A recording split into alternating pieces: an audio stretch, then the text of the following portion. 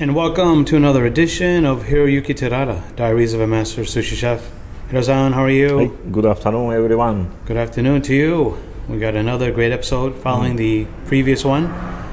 And Hiro, what are you going to show everybody what to do today? So today is how to slice the tuna from the saku. Okay. For the sashimi way and sushi way.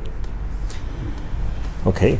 So you saw in the previous video that you had taken apart a piece of fresh tuna that was 6.2 pounds. We patched a block. Right. And then we made a saku. Okay. So what's the first step when you look at these pieces? First step I'm gonna use the sashimi side. Okay. I'm gonna use this part.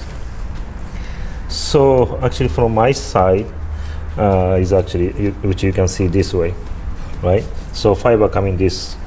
So I will start with here. Against the fiber. Right. Okay. So I'm gonna need to turn around this side. So this is approximately 7 inches by 2.5 inches, and about 3/4 of an inch. That's the size of it.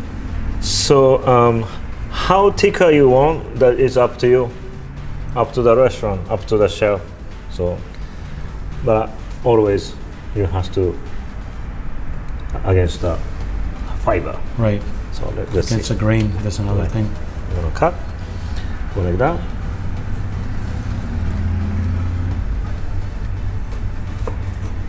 Like this. Okay. So I can see already when you start eating this, the meat's going to actually fall apart very nice and easily. Like that. Okay. This way. Show everybody this. Sashimi. Okay. And of course, sashimi, I do cut this way, but like I'm gonna show you next one, the sushi. Okay. Sushi. I'm gonna use these parts. Okay. So first I'm gonna clean up a little bit on the edge.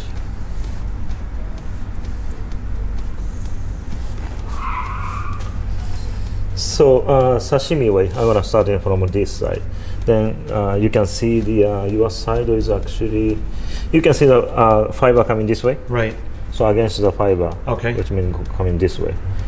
So it's not like this way. Yeah, don't cut with it exactly. Right? That makes sense. You can see it. Yeah. I can how see different it is. Uh-huh. Okay. First, I'm gonna cut the little parts off. That.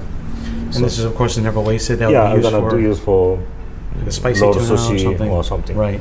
So I'm gonna cut this way.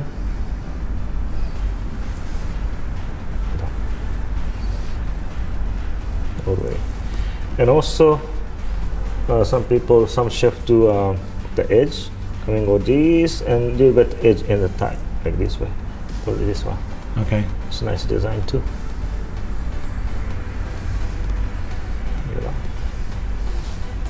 Of course, between sashimi sushi differences is with the rice or without the rice. Sure. So of course you can use this one for the sashimi too. Of course, different way. You can serve with the sashimi. Right.